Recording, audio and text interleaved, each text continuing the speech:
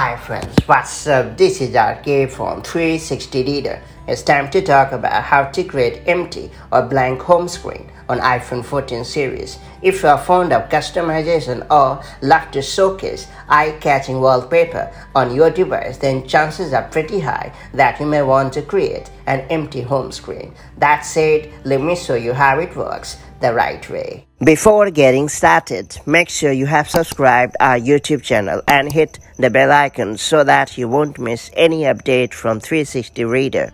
First and foremost, you have to drag all the apps to another home screen. To do so, just touch and hold on an app icon, and when all the apps start jiggling, you have to select them all and then drag them to another home screen. After that, you have to drop them all. Now you have to ensure that this empty home screen remains empty forever. To do so, you have to open the Settings app on your iPhone. After that, you have to scroll down a bit and select Home Screen. Under Newly Downloaded Apps section, you have to choose App Library only. That's pretty much done. From now onwards, the empty home screen will remain empty because all the newly downloaded apps will appear only in the App Library.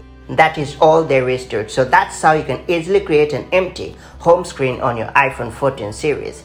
It's worth pointing out that this tip also works in iOS 15, hence you can create an empty home screen on all the supported iPhone and iPad models. That's pretty much done. If you found this video helpful, do like and share it, and I'll see you in the next video with more such handy tips and tricks. Till then, stay safe and have a great time. Bye-bye.